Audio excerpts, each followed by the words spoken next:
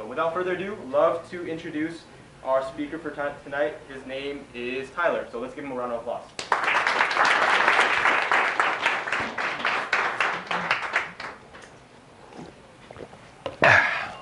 Hey folks, thank you for coming out tonight. I appreciate it. My name's Tyler.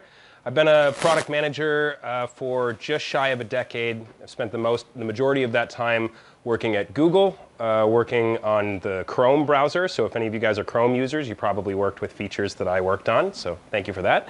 And then a few weeks ago, I hop ship and moved over to Reddit, where I've been working on the product team leading ranking and relevance for Reddit. So that's kind of what I do in my day job. But I do my day job all day. So I'd rather talk about something totally different tonight, something that I just happen to think is a really cool concept, which is Bitcoin. So my academic background is in the intersection of artificial intelligence and economics. And so I feel about Bitcoin the way that a physics student would feel about a perpetual motion machine. It's magical that it works. And the first person who told me about it, I spent a good 20 to 30 minutes explaining to them that it was impossible. And really, more than anything else, what I would love for you guys to take away from this evening is the idea that Bitcoin is a really neat idea. It's very, very clever, and the things that it does are interesting. And whether or not you believe it's going to be the future of money, I want you to take an appreciation for the fact that it was just a very interesting thing to have done it all. So what actually is Bitcoin? I mean, we talk about it a lot. We know that people are using it to buy drugs or to get rich or to do all sorts of other crazy things on the internet. But like, at the end of the day, what is the actual concept that we're all talking about? Well, so Bitcoin is a digital currency. And that's the first thing that anybody describes it as. But it's actually kind of a poor description, because to a first approximation, all currency is digital. Something like 95% of US dollars don't have physical form. They're all just zeros and ones on bank servers. So what's interesting about this digital currency? You know, almost all the payments that you ever get are going to be digital. You buy things with credit cards, and your boss probably isn't mailing you paper slips or gold bars. This digital currency is interesting because it embodies two properties that up to this point no digital currencies have had. And those two properties are trustlessness and permissionlessness. So Bitcoin is trustless in that you don't need to take anyone's word for it in order to accept a Bitcoin payment and to verify for yourself that you really got it. And it's permissionless in the sense that you don't need anybody's permission to use it, and nobody can stop you. And that's never been true of any digital currency before. If you contrast that with $20 of US dollars sitting in a bank, you need to trust that that bank is actually keeping your dollars, and they'll have it for you when you want to withdraw it or spend it. And if you want to spend it, you have to spend it in a way that the US government is comfortable with, because otherwise the banks will say, no, we don't want to get involved in that. So digital US dollars don't have either of these properties, whereas Bitcoin does. But we do actually have a pretty good analogy for these properties in money that we're all very familiar with, and that is cash. So you don't need to trust me in order to know that when I hand you $20, you now have $20. And nobody can stop you from taking $20 from me. That $20 is both trustless and permissionless. When it becomes digital, we lose those properties. But when it's in physical form, we still retain them. And that's probably the easiest analog to think about Bitcoin with. Bitcoin is like digital cash. It's also like digital gold or digital real estate or digital bearer bonds. So there's a bunch of analogies that work sort of each with their own limitations and shortcomings. But the important thing to remember is that Bitcoin is scarce. If I send you a Bitcoin, I no longer have that Bitcoin. And that's never been true of any digital good before Bitcoin. If I sent you a file, or if I sent you a piece of information, a document, a video, a funny animated GIF, I still have a copy of that thing. So all of the things that we've achieved online are taking advantage of how cheap and easy it is to propagate information, but none of them have been able to take advantage of the properties of scarcity until Bitcoin. So cool magic stuff that Bitcoin is doing, but I haven't really given you guys any indication of how it is that it's actually doing that. So let's talk about that a little bit. There's a rich and interesting debate about whether or not Bitcoin is good money or what it takes to be good money, but I want to table that for a moment and just talk about what it takes to be money at all.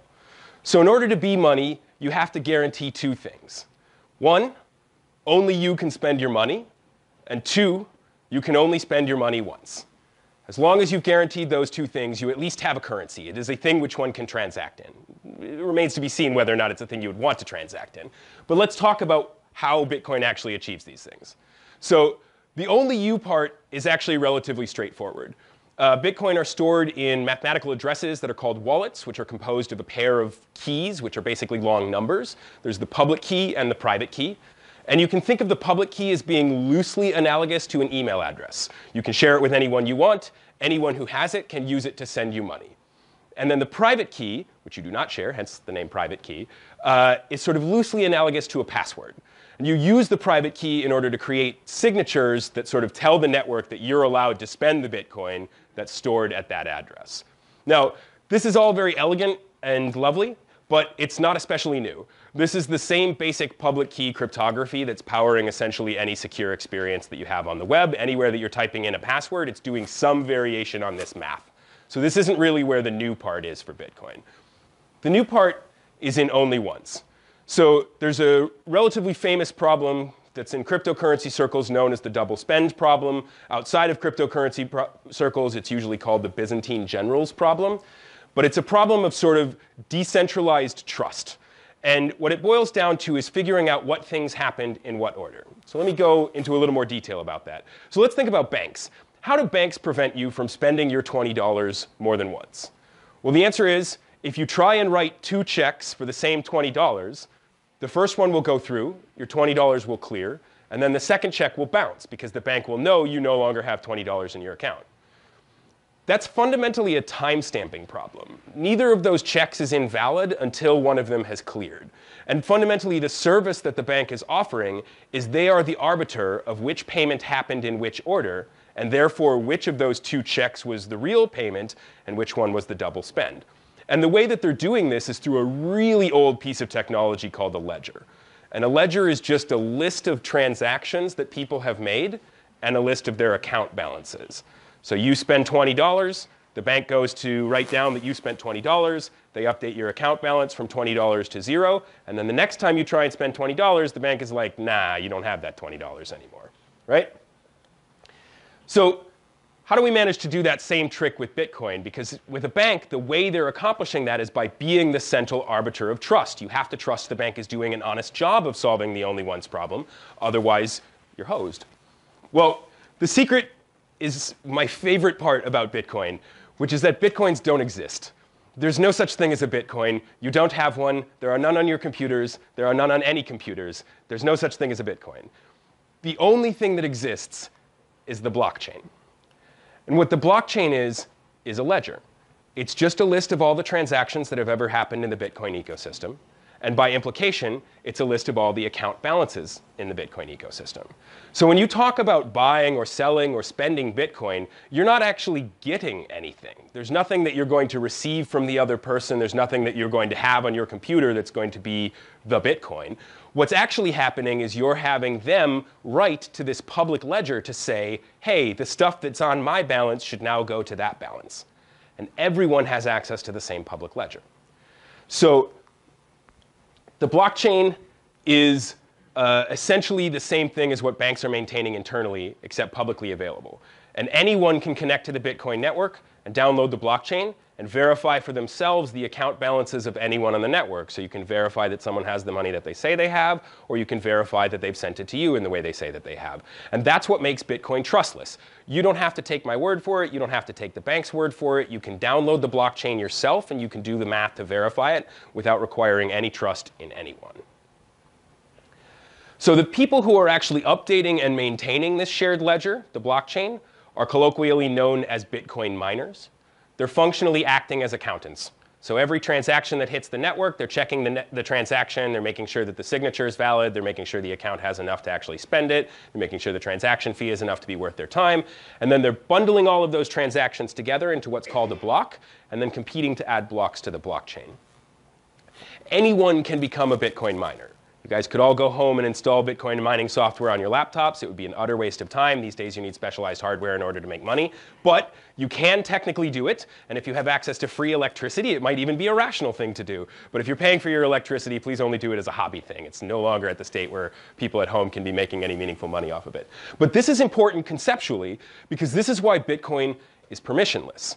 If you can't get anyone to add your transactions to the blockchain, you don't need to wait for them. You can become a miner and mine them yourself. Or more practically, what happens is that someone else who doesn't have the same set of concerns as the people who are not interested in your transaction will be available. So because anyone can enter the Bitcoin mining network at any time, it's really hard to enforce any kind of control, which makes it very easy for anyone to participate whether or not another person in the network wishes they wouldn't. And that's what makes Bitcoin permissionless. Trustless, permissionless.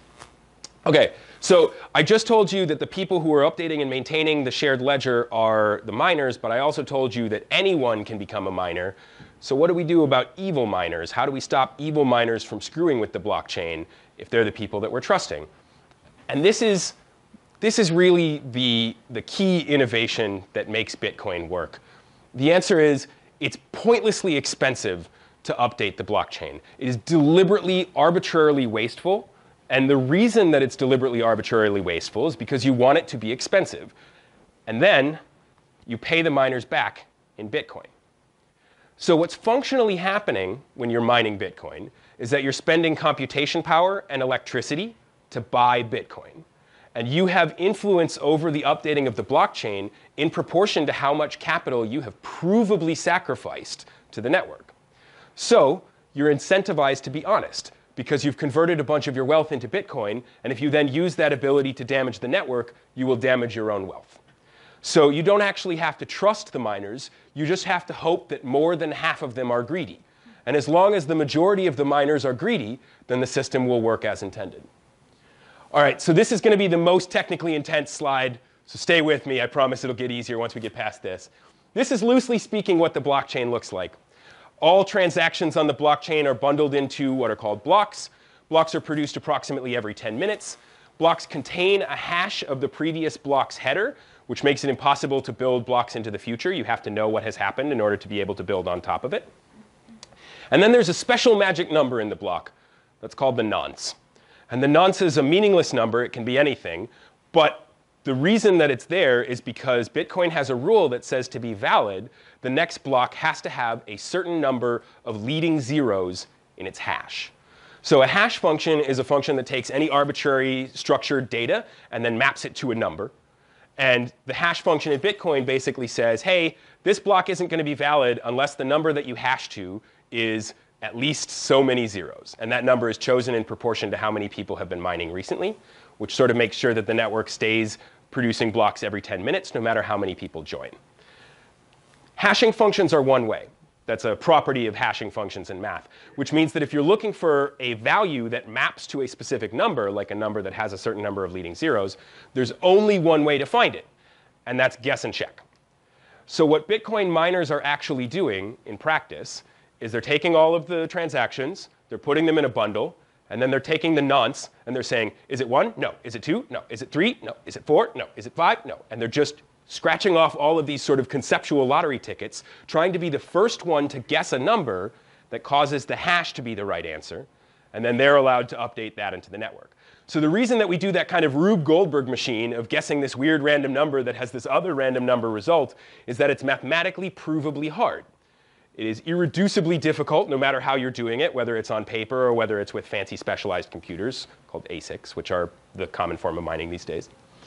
And so we know that in order to have successfully been the person to have updated the network, you must have spent a minimum amount of computation power, a minimum amount of electricity, and that minimum amount is scaled as the network grows. So the reason that miners are willing to do this, the reason that they're willing to sort of effectively burn electricity and computers and sort of waste them in these pointless calculations is because the miner that successfully guesses the right magic number and gets to update the blockchain will be paid in Bitcoin. Specifically, they'll get two particular payments. One, they'll get transaction fees from all of the users that have transactions in that block. So every time you transact in Bitcoin, you pay the miners who are mining your transaction, and that's part of their fees. But right now, there's also a large chunk that's called the block subsidy, which is newly created Bitcoins. So you guys might have heard sort of conflicting things about there being only 21 million Bitcoin, but there also being miners out creating Bitcoin, and that's kind of confusing. The reason is the block subsidy, and the block subsidy is sort of paying out at a fixed rate that cuts in half every 4 years. So right now, every 10 minutes, someone in the world is winning a lottery worth 25 Bitcoin, which is a decent chunk of change. So the miners are doing this pointless mathematical exercise in order to prove that they have done a pointless mathematical exercise, in order to be eligible to win a Bitcoin lottery. And the reason that we're all interested in doing that is because then we all know that they must really care about Bitcoin because they've put their money where their mouth is. Essentially speaking, every block is referencing every block all the way back down to the Genesis block, which is the very first block that Satoshi Nakamoto mined back in 2009. So the blockchain forms a continuous history of everything that's ever taken place in Bitcoin. Okay, I'm proud of you guys. We made it through the technical part. We're back to the high-level stuff. All right, so I've kind of up to this point sidestepped the question of whether Bitcoin is good money. And I want to talk about it a little bit because I think it's really interesting, but I also want to caveat it that nobody knows the answer to this question yet, and anybody who tells you it with total confidence is full of it. So I think there are some very cool properties that Bitcoin has that make it interesting from a monetary perspective. So first of all, you cannot counterfeit Bitcoin. I don't know if you guys saw, but a few weeks ago there was a bit of a minor scandal because a gold bar was delivered from the Canadian Mint that was actually tungsten covered in gold plating. And it sort of created this panic about, oh my God, what if all our gold isn't really gold? And that's kind of crazy when you think about it, when you think about how huge a part of the economy gold is and how much of us transact in it without actually ever attempting to chemically assess the gold and understand if it's really gold. Bitcoin has this unique property that it is utterly uncounterfeitable. There's no way to create more Bitcoin because Bitcoin don't exist. There's only the blockchain, and so you can only update the state of the blockchain, and that has all of the very specific rules that we just talked about. Nobody can take your Bitcoin from you. Because Bitcoin don't exist, we can't prove you own it. There's no place to put it. There's no place that someone can take from you that will take it from you. It is strictly information. So it's possible to create an address that is strictly based on a word phrase that you can just memorize, and then you have access to it in a way that has utterly no physicality whatsoever and no traceability. So if you're in a part of the world where you have severe security issues, whether it's because you're concerned about sort of institutional forces like your government, or whether it's because you're concerned about more traditional criminal enterprises, Bitcoin is a way to sort of hide your money that can't be taken from you in the way that physical coins or physical currency could. Bitcoin can't be censored. I kind of alluded to this a little bit already when I talked about how Bitcoin is permissionless. No one can stop you from giving your Bitcoin to someone else. No one can stop you from accepting Bitcoin from someone else. That's why even though the governments hate it, all of the darknet markets are still operating, or not all of them, but there are still darknet markets operating because there's no way to stop transfer of money within the Bitcoin network. Now, in the context of darknet markets, that's a very complex question whether or not we should be interested in it, but there's actually much more ways in which freely transferable money is useful to ordinary human beings. And the easiest way, I think, to think about this is to think about the fact that Bitcoin costs different amounts of money in different parts of the world. Now, Bitcoin can move anywhere. Bitcoin doesn't care about borders. That means one Bitcoin is one Bitcoin is one Bitcoin, no matter what exchange you're buying or selling it at. But fiat money doesn't have that property. It's quite difficult to move fiat money around, especially across borders. And so as a result, there's a transaction cost to moving fiat money, which means that the fiat prices are actually the parts that are different. So the fact that Bitcoin has different prices in different markets is sort of a visceral proof that money doesn't transfer as smoothly as it could in a hypothetical world. Sorry, and then the last one, and probably the most obvious one, I think the thing that a lot of people are initially drawn to Bitcoin about, it can't be inflated. There are 21 million, there will be 21 million. However much Bitcoin is worth, divide it by 21 million, and that's how much one Bitcoin will be worth. Whereas all other forms of store of value that I'm aware of don't have perfect scarcity. Even things where there isn't a central bank that can just start printing new currency, like gold, gold is still responsive to demand. So you can see gold mining actually rises and falls with the gold price, which makes total sense. So the supply of gold is not perfectly inelastic. It does have a little bit of give and take depending on how much people are asking for it. Bitcoin is the only store of value that I'm aware of that is literally uninflatable. But I actually think Bitcoin as money is kind of a boring way to think about it. I mean, it's still fun, and it's fun to think about the idea of owning something that might rise in value, so I don't mean to poo-poo it. But the thing that is most interesting to me about Bitcoin is that it is a form of social construct that has never existed before. And it allows us to do things that we've never tried before, and we are just scratching the surface of what that might mean. So what I mean by that is this. I'm sure you guys have all heard the phrase, history is written by the winners. And if you look back at history, if you study it in a serious sense, there's a literal truth to that. Our understanding of past human events is filtered through human describers. It's historians, it's in older ages, it's monks, it's people who are writing down their perspective of events. They have limited viewpoint, subjective, they're biased, sometimes they lie. All of these things make our understanding of the past really complex and difficult to pin down in a precise way. But Bitcoin is different. The blockchain doesn't tell us a lot about human history, but the things that it does tell us about human history are unquestionably neutral. They are objective, shared reality. It is a history of all of the transactions that have taken place on the Bitcoin network that is immutable, and that no one will ever be able to change as long as the Bitcoin network continues to operate the way that it's operating today. So for example, in the Genesis block, Satoshi Nakamoto included a reference to a recent headline about the Chancellor of the UK approving a second bailout for banks. We can argue forever until we're blue in the face about what Satoshi Nakamoto's motives were, but we don't argue about what his words were, because his words are recorded in this place that no one can dispute. I think that's the most interesting property of Bitcoin. It is the notion of shared truth that we can all rely on without relying on any specific authority to be trustworthy. And I think there's a decent chance that if Bitcoin continues to operate the way that it has up to this point, that our ancestors will look back on this, or sorry, our children will look back on this as the dawn of recorded history. The first time when there ever was a truly objective, neutral record that we could write to and read from. And I think that's pretty awesome, whether or not Bitcoin ends up being the money of the future. So with that, I want to turn it over to you guys to talk about whatever questions you might have. Oh, and we have questions on there, too. I haven't done that. Let's start with a question from on there. What factors lead to Bitcoin's price volatility? That's a great question. There's a bunch of reasons. The simplest reason is liquidity. So the reason that the US dollar doesn't rise and fall in dramatic amounts is because there are so many people who are participating in the US dollar market that any given person who's participating in that market doesn't matter. So like you could decide, oh my gosh, I'm panicking, I'm going to sell every dollar I have at any price, and the US dollar rate would be like, meh, who cares? Because you're such a tiny fraction of the US dollar market. On the flip side, on Bitcoin's side, Bitcoin is relatively tiny.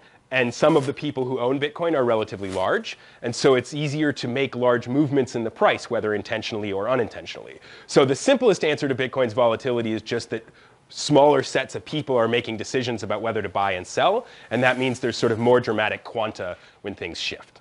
There's also a bunch of other reasons. In practice, a perfectly static supply commodity is something that we don't have a lot of experience with. A lot of the people who are buying and selling Bitcoin are not very experienced traders, and they're a little bit panicky, so there's a little bit more of herd behavior. But I think fundamentally, it's really just about the size of the market. So you said there's only 21 million, I think you said? Will be. Right now, I think it's like 17 million, something like that. Yep. How does Bitcoin relate, if at all, to the Econ 101 ideas we learned about that even if there's a fixed money supply, banks can increase the money supply through the reserve rate, and suddenly it's vastly multiplied by banks. People save money in banks, and then they loan it out, and suddenly there's a lot more money. Totally. So even if Bitcoin has a limited supply, couldn't you do fractional reserve banking and end up expanding the money supply? And the answer is absolutely. People did fractional reserve banking with gold. They can do fractional reserve banking with any commodity. It's totally possible with Bitcoin as well. What's different about Bitcoin than most things is that with Bitcoin, you actually have the opportunity to be your own bank. So with all the currencies up to this point, in practice, you could have your own gold, but transacting in your old gold was completely inconvenient. So you really had no choice but to give your gold to a bank and then transact in bank slips, because it was just so much more efficient and effective. With Bitcoin, you actually have the capacity to just choose to be fully independent if that suits your desires. And so to the extent that there will be fractional reserve banks, they're going to have to actually offer competitive interest rates in order to justify the risk. There will still be, in the sort of econ sense of monetary supply, more than 21 million, but there was already going to be based on the velocity of how much people spend Bitcoin versus how much they hold it. So the sort of 21 million supply doesn't necessarily mean that 21 million is the only number that will be interesting in making calculations about the economy. It just means that once you buy a share of the economy, you'll know what share you own. So, cool. What do you feel about Ethereum, Litecoin, and other altcoins? Excellent. I'm very glad someone asked this question. So you might have sensed from the fact that I sort of totally avoided them in this talk that I am a bit of a Bitcoin maximalist. So I am one of the people who believes that ultimately there will be one cryptocurrency and that that cryptocurrency will almost certainly be Bitcoin. There are lots of intelligent people who believe other things, so certainly don't take my word for that. But the reason that I think that is this. So for those of you who don't know, Ethereum, Litecoin, and other altcoins are different cryptocurrencies that leverage the same basic mental trick that I told you about for Bitcoin, but they layer on other features or functionality. So in the case of Litecoin, they quadrupled the supply and divided by half the block time. So the idea was that they were going to be kind of the cheap, fast version of Bitcoin. Ethereum has a much more sophisticated engine of things that it can do. Bitcoin is pretty dumb. I can give you Bitcoin, you can give me Bitcoin. If we're really getting fancy, I can give you Bitcoin in 10 minutes or things like that. But for the most part, you can't do like full programs. Ethereum, on the other hand, is designed to be a sort of full Turing-complete suite of capacity to express through cryptocurrency. So the reason that I think Bitcoin is the most interesting is this. There's essentially two parts to any given cryptocurrency. One part is the technology stack, the set of code that makes it run and the set of things that it can do. And the other part is the ledger, which is the set of people who own or want to own that cryptocurrency and the sort of history of transactions that have gone into it. Cryptocurrency is necessarily decentralized in order to achieve the things that make it interesting. And that means that everyone has to have access to the technology. The technology has to be open source. So the existence of Ethereum means that all of Ethereum's functionality is available to be applied in other ways. Specifically, another way that it could be applied is to take Ethereum but with all of the Bitcoin account balances. So you could take the ledger and history of people who value Bitcoin and plug it into the technology that Ethereum operates on, assuming that that was an interesting and compelling thing to do. The reason that you might be interested in doing that is, suppose that Ethereum comes up with some use case that's really powerful, and you own a lot of Bitcoin, and you're like, damn, I really would like it if my Bitcoin stayed valuable and it didn't all move over to Ethereum. Maybe I'll just take that valuable thing that Ethereum can do and apply it to Bitcoin and see if that gains transactions. And then all of the other people in the Bitcoin network will say, all else equal, I'd probably rather use Ethereum but with Bitcoin account balances because then I'd already own a bunch, rather than Ethereum but with an Ethereum account balances. So all of which is by way of saying that anytime you release a new cryptocurrency, you have to be competing not just against Bitcoin, but against your cryptocurrency but with Bitcoin's network. And that's, in my opinion, an impossible bootstrapping problem. I don't see why you would ever want to own a cryptocurrency that was functionally the same as another cryptocurrency with a larger and deeper network. I can tell you're excited to ask a follow-up question. Go for it. So can you talk a little bit about the SegWit 2x fork getting called off? And Hooray! Hooray! And if you think that if people, like, for example, wanted to update to the Ethereum protocol, I mean, the governance model in Bitcoin is a workable model. Yeah, so the question is, like, we've just seen sort of a very contracted debate about how and whether to update Bitcoin, and I've just told you that Bitcoin's secret power is that it'll update if it needs to, and like, will it? Ooh, who knows? A fair answer is we don't know for sure, and a lot of the people who believe in Ethereum believe that the governance model is the reason that Bitcoin won't be able to do the trick that I just described. I feel a little differently. And the reason that I feel that is because I don't actually think Ethereum was as much of a threat to Bitcoin as the people who were excited about whether Ethereum might be a threat perceived it to be.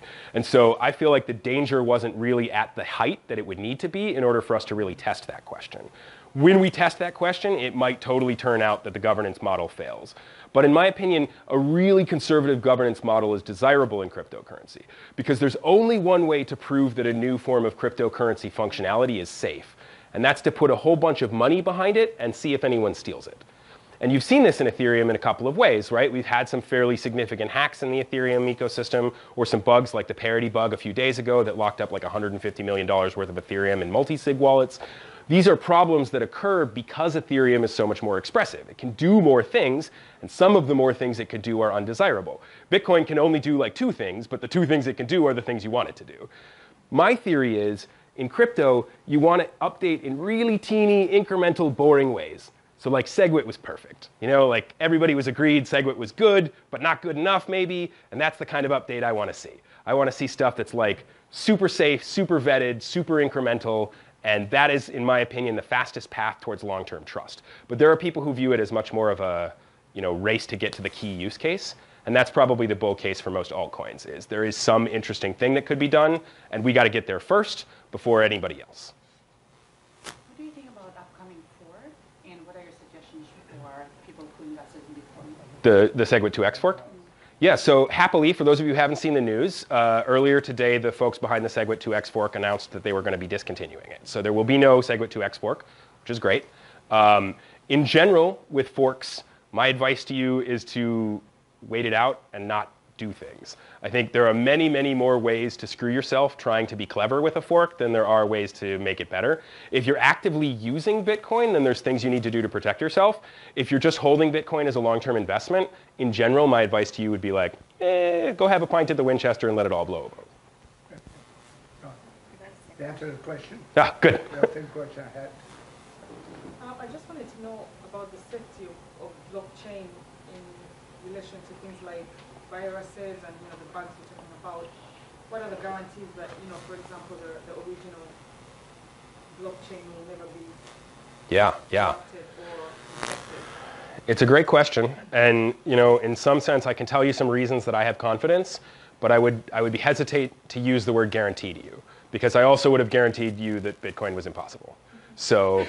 The truth is we're in very uncharted territory, and if you do decide to participate in the Bitcoin ecosystem, you should do so with the full belief that tomorrow some crazy thing might be discovered that makes the whole thing invalid. And that might be because of a bug, it might be because of a hack, it might be because we all wake up one day and we feel like Bitcoin's our beanie babies and we want to sell them before the other guy gets out. So there's a bunch of things that could go wrong, and it's really important if you're going to play with Bitcoin to believe that, to have it in your heart. And the way that I would think about it is, if you own an amount of Bitcoin, and then you imagine the price of Bitcoin crashing to zero tomorrow, if you are more sad about the money than about being wrong, you own too much Bitcoin. You should own only enough Bitcoin that when it all comes crashing down, that the main thing you feel is darn, now I won't get to brag to people about how smart I was for owning Bitcoin. And anything more than that will cause you to make decisions that are almost certainly going to backfire, because the market is really volatile, and trying to time it is extraordinarily bad idea in my opinion. So I would own an amount that you're okay with the idea of there not being those guarantees. I've got a guy back here who's been waving for a bit. Yeah, you, yeah. What do you think about quantum computing? Yeah. And blockchain? Yeah, quantum computing, is it going to ruin everything? There's two things I can say to you. One is that we have quantum safe encryption. There are such things as encryption that is effective within quantum computers, at least at a theoretical level. And then the other thing is that encryption breaks theoretically years before it breaks practically. So I'm not super worried about it. I actually think we're probably quite a ways away from practical quantum computers. But if we reach that stage, there are both paths that we know we can go, and there should be plenty of time for us to make those upgrades if needed.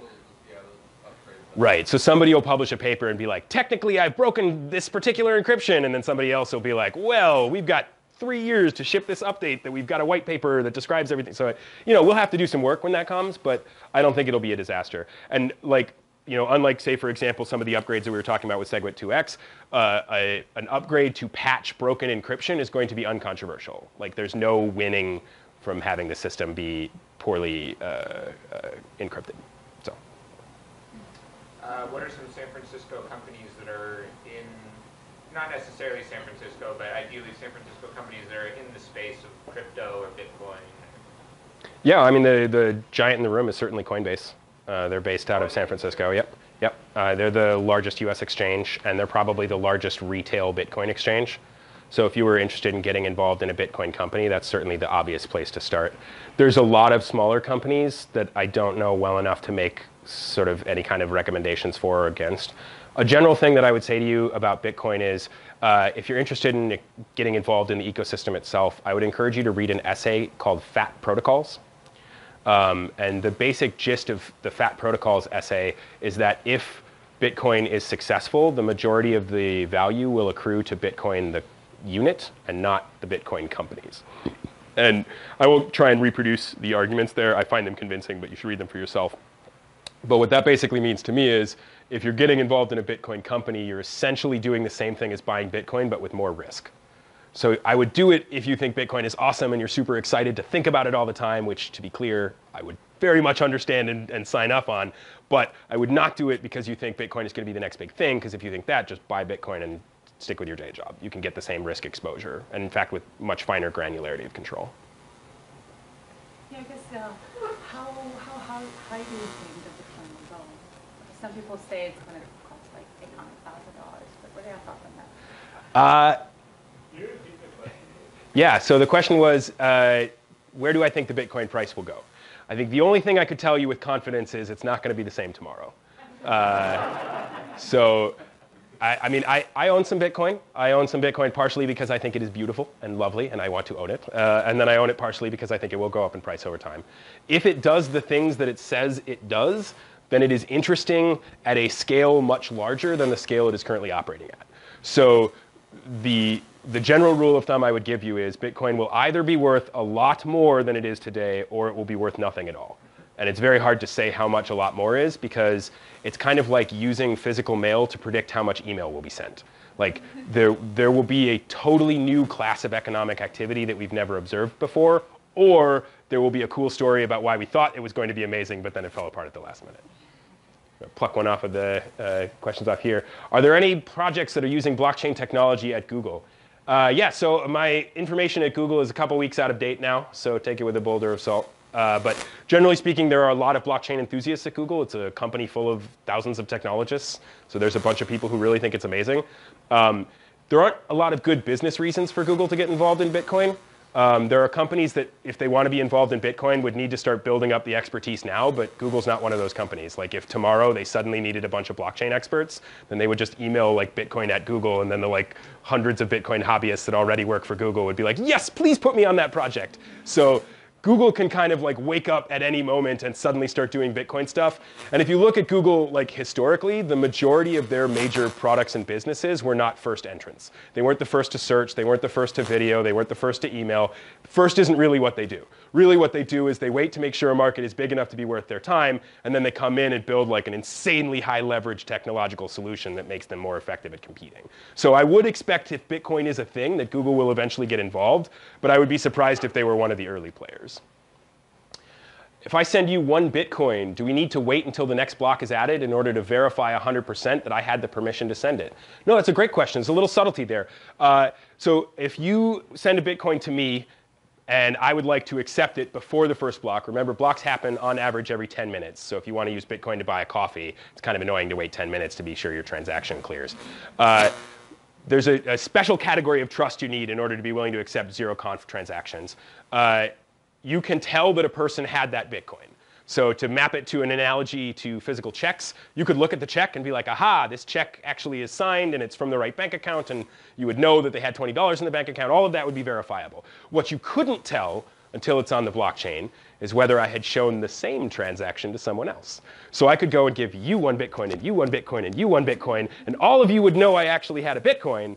But until it hits the blockchain, none of you know whether or not I was trying to dance the same dance with a bunch of people. Now, for a coffee, that's probably an acceptable level of risk, right? Like companies that are already dealing with credit card fraud or already dealing with shoplifting, this is just another type of overage. I don't think it would be a dramatically different thing.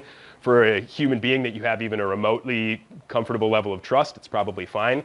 Attempting a double spend in a mathematical sense has one of 2 possible outcomes. It either is just going to happen by chance, so they sort of could just be like hoping for like a small chance that they might get their coffee for free, or they're doing it by trying to actually use mining power to boost that chance. But using mining power to boost that chance costs astronomically more than most transactions are worth. So if anybody's ever selling you like $10 million worth of Bitcoin, maybe wait the 10 minutes. But if they're just doing $5, you probably don't need to worry about it. Someone who's naive, like this is the first talk about Bitcoin that I've come to. Thanks for coming. What should I do to get into this network? What should I do to invest, and how do you do it? Yeah. So if you're brand new and you're interested in investing, like what steps should you take? I would say a couple of things.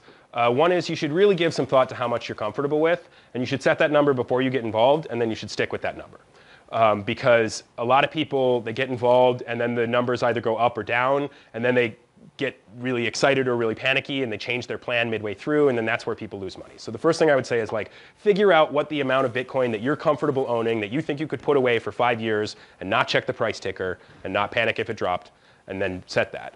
I think the easiest way for a new person to get Bitcoin is Coinbase. It does involve know your customer, anti-money laundering stuff. If you wanted to sort of take advantage of the anonymity of Bitcoin, then local Bitcoins allows you to kind of do essentially Craigslist transactions. So those are two ways to get in. And in particular, I would emphasize that you use a strategy called dollar cost averaging. Dollar cost averaging basically says you decide how much you're going to buy and you decide what time you're going to buy it over, and then you do it in small, regular, rhythmic chunks during that window. And that keeps you from getting screwed in the volatility. It also keeps you from getting really lucky in the volatility, but I think with Bitcoin, you're already accepting enough risk that there's no need to add the volatility risk to it. So if you say to yourself, like, you know what, I'm comfortable owning $500 worth of Bitcoin. I'll buy it over the course of the next month by buying it at like $10 a day until I'm done buying it. It would obviously take more than a month then, but you get what I'm saying. So the things I would emphasize are make sure you buy an amount that you would be happy to put away for 5 years and not pay attention to. Don't try and time the market. Buy in small increments over a window of time. And whatever that amount that you decided at the beginning, stick with it even when you're feeling like you're a genius investor or like you're panicked because it's all gone down. So I heard if you connect Coinbase to some banks and they see you're doing some Bitcoin transactions, the bank can close your account. Is that typical? Banks can close your account for a lot of reasons. And there are banks that have closed accounts for Bitcoin reasons. In practice, in my anecdotal observation, the people who have had that experience are transacting in large and suspicious amounts of Bitcoin. If what you're doing is going to Coinbase and buying a couple $100s worth of Bitcoin and leaving it in Coinbase, I don't think anybody's going to panic. But if you're buying and selling $10,000 worth of Bitcoin at a time, then pretty soon people are going to be like, where's all that Bitcoin coming from? And that raises questions. And one of the things that happens with banks is that, like, we're used to sort of the standard of proof of courts, but that's not the standard banks use. If they get suspicious of you, they'll cut you off because they don't want the risk. I have a question. Mm-hmm. If Bitcoin is international, why you have to be a US citizen to buy in Coinbase? Because of the fiat money. So the question is, if Bitcoin is international, why do you need to be a US citizen in order to use Coinbase? And the answer is because you need to be a US citizen in order to be using Coinbase's banking. So it's not about the Bitcoin half of it. The Bitcoin half of it is free and clear. It's about the US dollars half of it. And it's a great example of how digital dollars are just not as free to move around as Bitcoin are. Are there other companies that out with the US? Like, for example, in the UK, that like Coinbase that we can connect with? Yep, absolutely. There are exchanges all over the world. In the UK, I think Kraken is one, if I remember off the top of my head. Kraken, Kraken. There's a number in Europe. There's a number in Asia. They run the gamut in terms of respectability, so do your research. But the reason that I recommend Coinbase is because they're the most buttoned-up, straight-laced ones, which is also why they're so restrictive about banking. So it's very easy for me to stand in front of a group of people and recommend Coinbase and be pretty confident you won't be screwed. But it's also going to be the sort of like the most paperworky, by-the-book kind of version. And so there's a bunch of other possibilities. I'll get you next.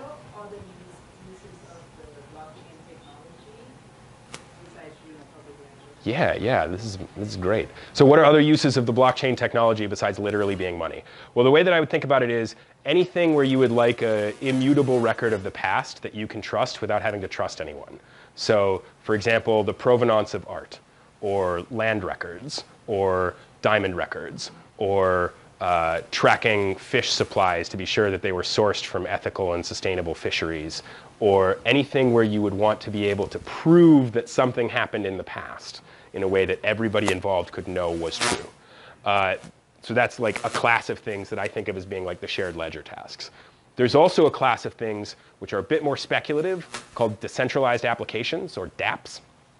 And the idea here is that you could imagine a company that is sort of expressed in code, and the entire thing is running on the blockchain. So imagine an address where when you sent money, it automatically sent that money to a self-driving car that would come pick you up and use the money that you spent on it to go buy itself gas, and there would never be a human involved. It would all be computers just managing the flow of money to and fro.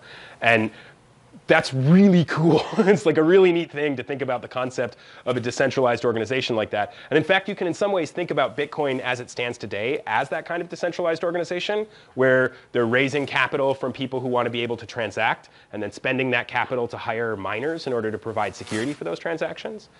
None of those things are possible in Bitcoin today because the scripting language is so simple. But that's a big part of what the premise of Ethereum is. So Ethereum has this sort of concept of you can build what are called smart contracts. And the smart contracts are the same as legal contracts, except enforced in code and kind of provable mathematically. So my favorite example of this is in Ethereum, there is a fair pyramid scheme. So somebody started a pyramid scheme where everybody who buys in pays the previous people in the same way as a classic pyramid scheme, except that it's all transparent and provable and no one can run away with the money. So it's sort of like the honest version of Bernie Madoff. It's like a really weird mathematical proof of what you can do. But right now all of these things are kind of thought experiments and like toys. We haven't yet found one that's actually like driving real value yet. So when I hear you talk about the volatility and value, it makes me wonder whether one should even think of Bitcoin as a currency or as an investment. And what I mean by that is I was under the impression, maybe this is naive, that one of the classic purposes of money is to facilitate transactions of real goods. Sure, medium of exchange, yeah. And if the value of Bitcoin is so volatile, it would seem like I can't be a baker and sell myself for Bitcoin because it's going up and down and up and down, and there's no central government making sure the money is fairly stable in value. Sure. Is it really a currency or is it an investment? Yeah, Does the question make sense? Yeah, the question, if I may restate it slightly, is if Bitcoin's price is so volatile, then doesn't that damage its ability to function as a medium of exchange? And if it can't function as a medium of exchange, is it reasonable to call it money? Because people are using it differently. You know, there's a rich debate about whether or not Bitcoin is a medium of exchange or whether it's a store of value. I actually don't think those things are in conflict. And I think one of the things that's kind of weird about Bitcoin is all of us are really used to a really stable currency. Like the majority of us in this room spend the majority of our time transacting in US dollars, which is a very stable currency.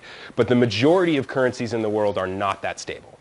And in fact, the majority of currencies throughout history have not been that stable. So when you talk about volatility damaging it as a medium of exchange, you're right in the sense that it does make it work less well, but it's not the case that that actually makes it dysfunctional as a medium of exchange. And the sort of proof of that is the fact that people are still using it that way on the darknet markets, right? So in circumstances where the things that are convenient about exchanging in Bitcoin, namely that it's uncensorable and that it can transact across borders, then you're willing to tolerate the inconveniences of the volatility.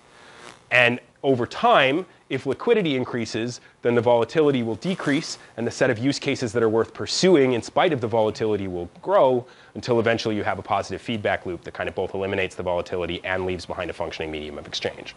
You're certainly right that rising and falling in price dramatically is undesirable from a medium of exchange. But it's not a binary like either works or doesn't. It's a spectrum from like perfectly stable to perfectly dysfunctional. And Bitcoin is actually not as far down the spectrum as you would think. So if you were to compare it in the like bell curve of volatility of currencies over the course of the past year, well, actually just recently we've destroyed it because we've jumped up so much. But if you were to look like before this giant run, like in the 500 to 2,000 range, it was actually on par with some of the major currencies. Not the US dollar and not the euro, but the ones in the next tier, the yen and the renminbi and things like that. So it's not as crazy as you might think. There's been a lot of people, especially in the institutional bankers, who come out and basically trash Bitcoin. And Jamie Dimon, yeah. I listen to guys like Max Kaiser from the other spectrum. If you were any compelling argument from any of these guys, like Peter Schiff or any of these guys, that has any credibility that makes you think Bitcoin, you're right about any of it. From the people who are counter-arguing? Yes. Yeah, so the question is, have I heard any credible arguments against trusting Bitcoin? Yes, but all of them are full of asterisks. So a lot of the people that you hear that are sort of the bankers that are kind of poo-pooing Bitcoin, the Warren Buffetts, the Peter Schiffs, the Jamie Dimons, a lot of their complaints I think are pretty ill-founded. So I think there's a real sense to which if you have spent your life immersed in the financial industry and then something comes along that seems totally different, then like it's not going to appeal to you. You're the kind of person who found the original system appealing, so you would be, I think, naturally disinclined to be trusting of disruption. I mostly find that those arguments are usually motivated from a place of misunderstanding. So like Warren Buffett, for example, said that Bitcoin is a means of transfer of value, but so is a check. And so why would you value a check? And it's like, well, if there were only 21 million checks and you could prove it and they were uncensorable and they could teleport around the world for free, we would probably value checks. Like then the checks would be useful. So the people that both understand Bitcoin and are critical of it are rarer. They're not non-existent, but they're rarer. I think the best argument against Bitcoin is the fact that it's so new that there's a buttload more things that could go wrong with it than we have any conception of. So I think the basic idea of what Bitcoin is, if it is doing what it says it is, I think it will be what people think it will be. But the real question is it actually doing what we think it's doing? Because if you look at Ethereum, for example, which is a more complicated system, and we've discovered countless places where it was doing things we didn't expect, it's entirely possible those problems are happening in Bitcoin, but are more subtle and harder to find. Why do these forks happen? What is what happened? Why do forks happen? I mean, is it because they speed up transaction times, or do they make the blocks a different size so the transaction times are faster? Or? Yeah, so the question was, why do the forks happen? And there's sort of a different answer for every fork. The short answer is that a fork happens when different people have different consensus rules about what Bitcoin is. Sometimes that happens because people are left behind and they just haven't been updating their stuff. Sometimes it's because there's an actual disagreement and there's a philosophical objection about one path or another. Most of the recent ones have been arguments about scaling. So I alluded to the fact that there's a block that's produced every 10 minutes for Bitcoin, and that block is fixed in size, which means that if everyone in the world suddenly wanted to transact in Bitcoin and they desperately needed it to clear in the next block, we'd be hosed because there's only so many slots, and that is a limit enforced by the network in the same way that the 21 million Bitcoin limit is enforced. So a number of the recent hard forks have been arguments about whether or how to increase that block size. Yeah. Mm-hmm. Way in the back. You mentioned that Bitcoin has different value in different countries. Mm-hmm. So does that mean there are opportunities to do currency arbitrage through Bitcoin? Like I could buy $100 Bitcoins with what would cost me 80 Bitcoins in US dollars? Yeah, there are. And the reason that they exist is because there aren't very many people who can easily move fiat across borders. So if you were the kind of person who had a bank account in Japan and South Korea and America and the UK, then you could probably make some pretty decent money buying and selling Bitcoin in different places. But the set of people who have the ability to like cleanly and easily move large sums of fiat around across borders is just small enough that arbitrage opportunity doesn't get taken advantage of. Because it doesn't get taken advantage of in that scale, for the people who can do it, the opportunity doesn't go away as fast. Yeah, I mean, in practice, a lot of the times arbitrage opportunities have hidden costs. So like you look at it and you're like, okay, I have to also factor in the cost for all my ACH transfers, and I have to factor in the cost of time as I wait for those transfers to clear, and I have to factor in the time that I spend managing and micromanaging all the accounts. It's not really free money, but there is definitely money to be made. I actually have an account on Gemini and GDAX, which is Coinbase's exchange. By the way, if you go to Coinbase, go to GDAX, not Coinbase. Same company, lower fees. GDAX. GDAX. Yeah, that's the pro tip for the people who stayed the whole time. Yeah, so in practice, I would say to you, it's probably not a ton of money. Like, I do it because I'm so obsessed with Bitcoin that I follow both trackers, and then sometimes I connect it. But for example, for me, I would say when GDAX and Gemini differ by about $100, then you're in a position to make about $5 a coin in arbitrage. So that's like a coin today is like $7,000. So if you're willing to like move $7,000 around in a really complicated circle to get $10 back, then you can. But that's the reason that it's possible to do that is because the majority of people don't find it worth their while.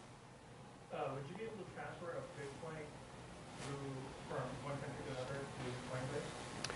So when you transfer Bitcoin, it doesn't ever have a location. So like if you were to send me Bitcoin, you could send it to me regardless of what country you're in and what country I'm in. What's that?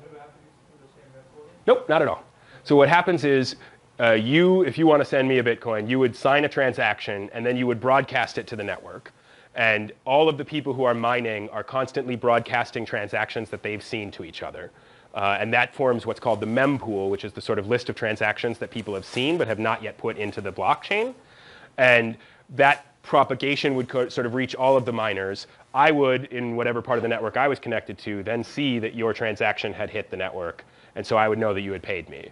But it would at no point would we need to have a shared set of technology or a shared network or any kind of shared anything, really, other than being access to the same internet. I'm going to hit the person behind me, and then I'll go to you next.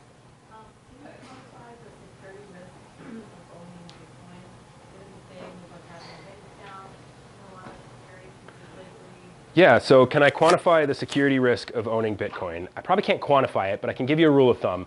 The rule of thumb is this. If you are a perfect super genius who is flawless, then Bitcoin is flawless in its protection of you. Like, all of the protections are there, and they work. But unlike almost every other system that we interact with as humans, Bitcoin is utterly unforgiving. If you forget your password, there is no one to call up to click forget your password. It doesn't exist. Your Bitcoin is gone. And I personally have destroyed Bitcoin by doing things like that. So I'm not saying this in a hypothetical sense. Like, if you transact in Bitcoin, you're much closer to the wire than with most forms of monetary transaction that we do. So the security risks of Bitcoin aren't really risks of Bitcoin. They're really risks of owning responsibility for your own money. In the same way that if you were to like take a bucket full of gold home, it's like, well, if you have perfect security, the gold isn't going to like teleport away, but probably you don't really want to be holding a bucket full of gold. Probably you'd rather put that in a bank and let them take care of securing it. If you don't mind, please, could you share with us your own strategy and plan for acquiring and keeping Bitcoin? What's your own personal strategy? Yeah. Is it possible to skip back to the slide deck for a moment? Right now we're showing the Slido. Is it possible to go back to the deck? Yeah, sure. I think it's, where is our Slido? Ah, terrific. Okay, cool. So one of the things that I think is interesting about Bitcoin is that it forces us to try and reason about large numbers. And people are not very good about reasoning with large numbers. And in particular, the number 21 million seems like a really big number, but it's actually a really, really small number. And that means that you actually, if you think Bitcoin is an interesting experiment and you'd like to be a part of it, you probably need to own a lot less Bitcoin than you think. So when we think about owning Bitcoin, a lot of us sort of are mentally multiplying the number of Bitcoin by the current US price and then assessing that by seeing whether or not we think somebody owns a lot of Bitcoin. Don't think about it that way. If you own Bitcoin, you own a lot of Bitcoin. So let me kind of quantify that a little bit. So the left here is using income inequality rates projected from Japan, which has one of the most equal income rates in the world. This is using from the US, which is actually pretty representative of the global income inequality. And then this is actually projected from Zimbabwe, which has a very high level of income inequality. So this is the amount of Bitcoin that you would need to own in order to be in the top X% in a world where each of those things had that level of inequality. So right now, if Bitcoin was perfectly distributed to everyone in the world, you would need to own $21 worth of Bitcoin in order to own more than most people will ever own. $21 would be enough for you to own more than anyone else. And that's if it was perfectly evenly distributed, which obviously we know perfect equal distribution doesn't really happen in economic systems. If you look at, say we'll take America as a projection, if you assume that the Bitcoin ecosystem will have the same inequality as America, then in order to be in the top 1%, you need 0.02 of a Bitcoin, 0.026. So when people talk about owning Bitcoin and they say like, how much should I buy? The answer I always have is like, you're fine. You really don't need to buy a lot of Bitcoin. It counts. So this is the same amounts, but just multiplied by today's US dollar prices, which makes it a little bit easier to reason about. My theory is, if you own $200 worth of Bitcoin today, congratulations, you are part of the Bitcoin elite. Bitcoin either matters, and you're going to be stupidly wealthy, or it doesn't matter, and you lost $200, and you're probably okay. So, honestly, I really don't think you need a lot. And I think that the reason that people feel like they need a lot is because they're really chasing US dollars or whatever their local currency is. If you think about it in terms of actually wanting to own Bitcoin, there's just so little of it, and we're so early that you are early adopters, even though it doesn't necessarily feel like it. And do you own any other currencies? I own traditional currencies, but I don't own any other cryptocurrencies. Yeah. When you mentioned that you forget the code that you know to get it out or to transact it, and then you said, oh, it's like I destroyed it. I mean, isn't it just sitting there, just unusable now? And so what happens to all these people who are all forgetting their keys? Yeah. Yeah. So what happens when people lose their ability to spend Bitcoin and it's just sort of sitting there frozen on the blockchain? The answer is they've made everyone else in the Bitcoin ecosystem richer, because that Bitcoin is unrecoverable. So there's no way to guess a person's password, even if you were sort of like the CIA with all of the supercomputers in the world. You can turn every atom in the sun into a quantum computer and then let it run for the rest of history, and you would not be able to derive a private key from a public key. That's how strong the encryption is. So when you lose access to Bitcoin, it really is functionally destroyed. There's actually other ways to destroy it. You can send it to a thing called the Bitcoin eater address, which is a public key that provably doesn't have a private key. So you can actually destroy things if you want. Sometimes people do that when raising money for altcoins for various reasons. The long and the short of it is, from the point of view of everyone else in the ecosystem, it doesn't matter. It's even maybe slightly good that you lost your money. From your point of view, it obviously sucks, but it doesn't damage Bitcoin as an ecosystem at all. I'm going to hit them in the back, and then I'll hit you. What do you think is the biggest bottleneck in adoption right now for Bitcoin? Is it a technical problem, like scalability issues in the network, or is it more of a behavioral thing, like you need more people to be educated in Bitcoin? Yeah. So what's the biggest bottleneck in terms of more people joining the Bitcoin ecosystem? I would say that the biggest bottleneck is trust. People don't put their money in the thing which is the mathematically best thing. They put their money in the thing which they can form the most comfort with the idea of their money being there. And a great example of that is, passive investing has been a revolution since like the 70s. And I think it's at like, what, 40% of the overall investing market right now? So even though index funds are very, very safe and very provably better than more actively managed funds, they're newer, and it just takes a while for people to gain trust in it. In fact, if you look at the numbers of how people approach passive investing, it's not really so much that people are gaining trust in it, it's more that the people that don't trust it are dying off, and new people are forming wealth, and those people actually have trust in that system. So like companies like Wealthfront, for example, which are sort of very much predicated on the idea of passive investing and index investing, are things that are really only successful because a new class of investors have comfort with that category of asset class. I think the same thing is going to happen with Bitcoin. Like, if you have already built up your wealth over the course of a lifetime, the idea of being able to get in on the ground floor of a crazy new investment isn't going to be as appealing. And so generally speaking, I think it's going to be a slow burn for Bitcoin to acquire the trust in order to accumulate the capital. Oh, I was going to say that isn't there something like 8 million Bitcoins that have been inactive for years? So essentially everyone's assuming they've been destroyed and they've been lost. I mean, it's definitely true there's a huge amount that haven't been active for a long time, and it's definitely true that a bunch of those coins are destroyed. On the other hand, like approximately 1.1 million of those Bitcoins are Satoshis. And if Satoshi has elected not to spend their Bitcoin, I'm certain it wasn't because they accidentally lost the password, right? So they might have chosen to destroy the password, or they might have chosen to wait until the system is more established and they felt like they could sell without destroying everything. But I would find it unlikely that the person who invented the whole system bobbled their 1.1 million Bitcoins. That seems implausible to me. So there's this interesting state where, like, if you were to ask me to place money on whether or not those Bitcoin are going to move in the next 10 years, I would definitely bet they're not going to move. But if you were to ask me to place money on whether or not they could move, if we could find a way to prove that, I would probably bet they still can. And I think that's probably true for a lot of people. A lot of early investors had very much this notion of like, oh, I bought a couple of Bitcoin for chump change, I threw it on a USB drive, I'll find it in a shoebox in 10 years and be like, holy cow, I forgot about this. I'm going to grab one from online. I purchased Bitcoin on Coinbase. What additional steps do I need to take to make it as safe as possible? Coinbase is not an actual wallet, is it? That's absolutely true. Coinbase is not a wallet, it's an exchange. The difference is when you have Bitcoin on Coinbase, you don't have Bitcoin. You have an IOU for Bitcoin from Coinbase. And just like we were talking earlier about the idea of fractional reserve banking, you have to trust that Coinbase actually has the Bitcoin that they say they have and that they'll actually give it to you when you want it. Now, Coinbase is a pretty reliable company. I actually I applied to work there, so I talked to a bunch of the people, and I feel fairly comfortable in telling you I don't think Coinbase is going to screw you. But at the same time, it is definitely not the same as owning Bitcoin. And a lot of people would tell you with a very straight face that if you don't have the private keys, then you're not participating in the ecosystem, which is, I think, a reasonable stance. Each person needs to make their own trade-off about how they feel about the risk of trusting Coinbase versus the risk of trusting yourself. And you should be realistic about the possibility of you making a mistake and also about how you would feel about it if you made that mistake. There's good reasons to think about using Coinbase's trust, even if that's not pure Bitcoin. Coinbase also has a feature called the Coinbase Vault, which I recommend if you're planning on doing long-term storage on Coinbase. It basically makes a 48-hour waiting period on any withdrawals.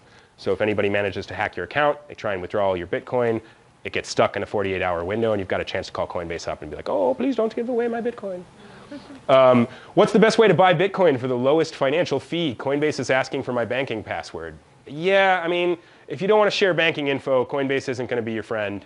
GDAX is probably the best ratio between cost efficiency and effort efficiency. I can't really give you a lowest cost because that has a lot to do with your specific circumstances. What I will say, though, is the only reason that fees should be a huge part of your decision-making factor is if you're planning on doing day trading, and don't do day trading. Instead, buy it, hold it for 5 years, and it won't really matter whether you paid 1% fee or 1.5% fee or 2% fee. It just won't be a big deal. So you said that it's really hard to hack Bitcoin, but is it possible for a government or terrorists or other bad actors to simply bring down the system, somehow some network attack to destroy wherever these vaults and blockchains are being stored? Yeah, so to bring down the block, so the question was, suppose an arbitrarily powerful bad actor wants to destroy Bitcoin and is comfortable with just destroying it, doesn't necessarily want to extract value from it. Is it possible that they could just nuke the network in some way? And the answer is, effectively, you would have to destroy the internet itself. So there's a company called Blockstream that actually has a satellite that's up broadcasting the blockchain all the time. So if you have a satellite connection anywhere in the world, you can get the blockchain from them. And then there are people that are practicing broadcasting blockchains over, or not blockchains, transactions over SMS and over radio. And basically, if I can communicate to you in any way, then we can communicate Bitcoin transactions. Like the transactions themselves are just numbers. So any system whereby I can send you information is a system whereby I can send you Bitcoin information.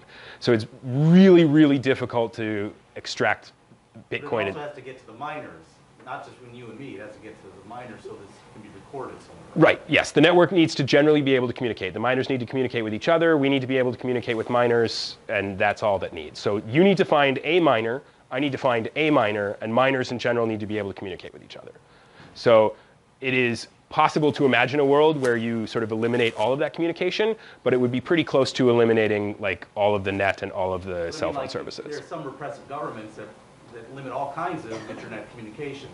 Right, and the majority of mining actually happens in China, and you can't really stop it. Like, it's not actually possible to separately censor just Bitcoin traffic. I mean, it's possible to make your Bitcoin traffic visible, and thus you could target it, but if you wanted to make it not visible, if you wanted to make it sort of obfuscated through other channels, hide it in steganography, sort of broadcast it in seemingly benign communication, it's very possible to hide Bitcoin information in other things. So really, as an absolute mathematical truth, it would be very difficult to stop Bitcoin, the network.